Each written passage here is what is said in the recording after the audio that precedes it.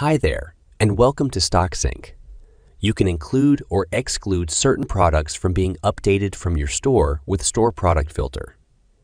This feature is not available in Add Product. On the Store Product Filter, click on Add Filter. The field name is provided.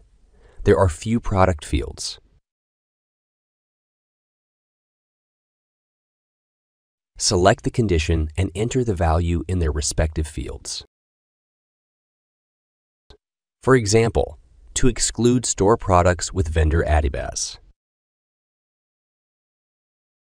simply select the field name as vendor and select the condition not equal to and enter the value Adibas. You can enter multiple values in the field to exclude multiple vendors.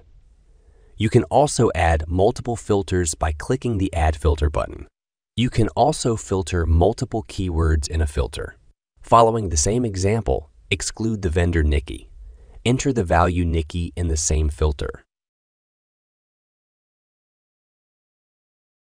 Then, you also able to ignore variance with track quantity when the update process begins.